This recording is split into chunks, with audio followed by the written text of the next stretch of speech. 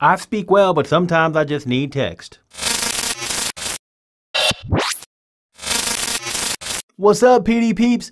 It's Saturday, so it's time for me to bless you guys with the speech-to-text effect using PowerDirector 18 and PowerDirector 365. If you're new to my channel and you want to learn how to use PowerDirector, click the subscribe button and click on the bell to get notifications every time I upload content to YouTube. Here we are in YouTube. This cool effect allows you to create words that appear on the screen as you're speaking. It uses pictures and titles to make a cool effect for any video. And in this video, I'm going to show you how to make the speech to text effect for your videos. Let's talk that talk. First thing that you need to do is take a screenshot of a YouTube comment. So we're on the right page right now. So all I'm going to do is press the print screen button on my keyboard. And it actually grabs a screenshot of this page. Now that we're done with that, we're going to go into PhotoDirector. Now from here, we're going to go on the Edit tab. I'm going to go ahead and click on the Add New Layer area. And then I'm going to click on Create Empty Project. I'm going to give it a name.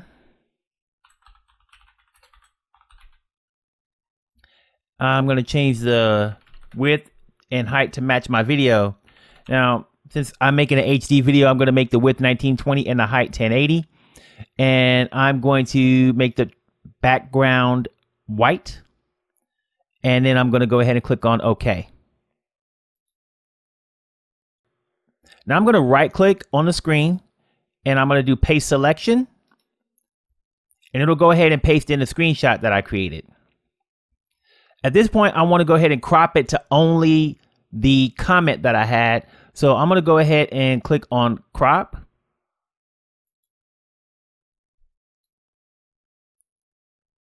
And I like Bob Batchelor. Bob be doing his thing. Let me go ahead and unlock this aspect ratio.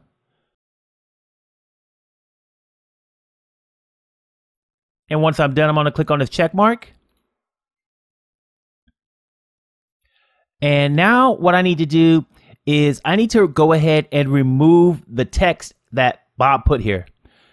So what I'm going to do is I'm going to click on the guided tools button. And I'm going to go to the improve or remove section. So if it's not open, make sure you open that up. And then I'm going to go to content aware removal. I'm going to make sure that I'm on the tab for manual selection. I'm going to make sure that the manual brush for the plus is selected. You can go ahead and resize the brush. If it's too big here, you can make it smaller. If you want to zoom in, you can go ahead and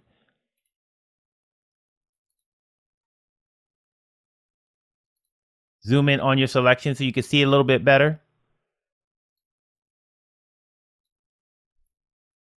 And then you can use your brush to select the area that you want to remove.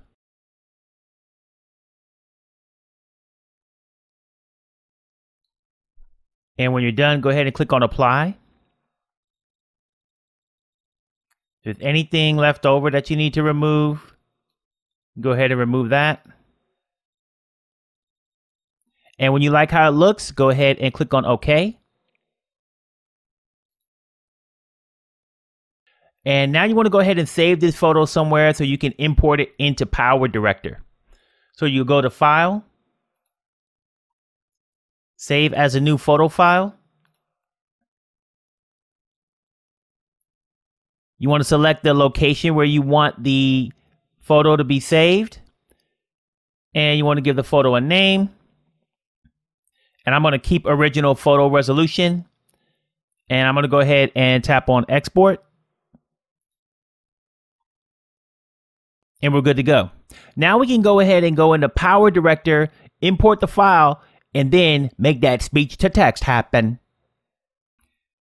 Here we are in PowerDirector, and you can see that I have the photo that I created already imported into the project. So what I'm going to do now is I'm going to go ahead and left click on it and drag it down into the timeline. And I want the photo to be kind of long so that it can fit the words that I'm going to say. I even want it to be longer than the words I'm going to say, really. So I'm going to go ahead and click on duration. And I'm going to make it kind of long, 40 seconds. I'm going to click on OK. And then I'm going to go ahead and go to the title room so I can add some text to this. In the title room, I'm going to go ahead and choose the default title. I'm going to left click on it with my mouse, hold it down, and drag it down to about the 5-second mark on track 2. And for this one, I want the duration to be kind of long too, so I'm going to click on the duration button. And I'm going to change it to 20 seconds and hit OK. And now I want to add the text that I want to use, so I'm going to double click on this title. And it opens up the title designer.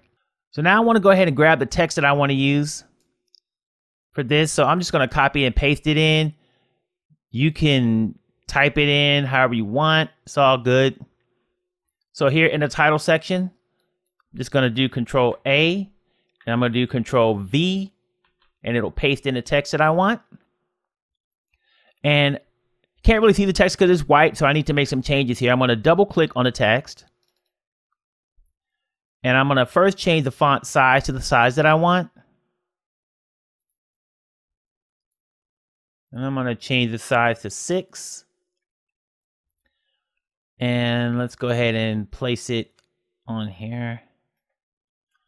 And I still can't see it because it's white, so I'm going to go ahead and change the color. And I'm going to change it to gray because the text on YouTube is like kind of like a dark gray. And I'm going to even make it darker by moving the slider down over here. And then I'm going to go ahead and click on OK. And so now we got our text on here. But if we play back this title, you see that the text is just sitting there. It doesn't move. And I want the text to appear as I'm speaking. So what we'll do at this point is we'll go ahead and click on the text. We'll click on stop first to stop it. And then I'm going to go ahead and go to Effect. And I'm going to choose a starting effect. And I want to choose the effect called Wipe Right. And you see what it does in the preview. It makes it appear like it's being typed onto the screen. If we go back to the object setting and we press play, we see that it types the text on here for us. So that's exactly what we need. But based on how fast you're speaking, you may need the text to go faster or slower. So in order to change the timing of the text, you need to go ahead and go down to this front bracket here. And when you see your mouth change to align with 2 arrows, if you drag it to the left, it means that the text will show up in less time, which means that it'll show up faster. So if I press play, you see the text shows up faster. And if I move the bracket to the right and I press play, it'll show up slower.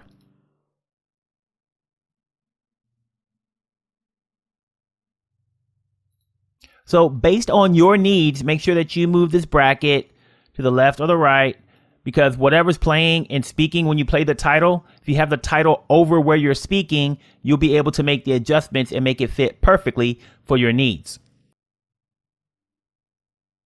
Once you're done, you can go ahead and click on OK. And we can play it back and see what it looks like.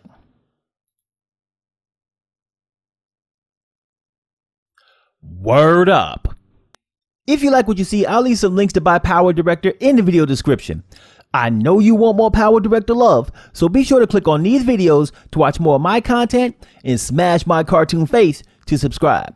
Don't forget to drop me a comment and a like down below.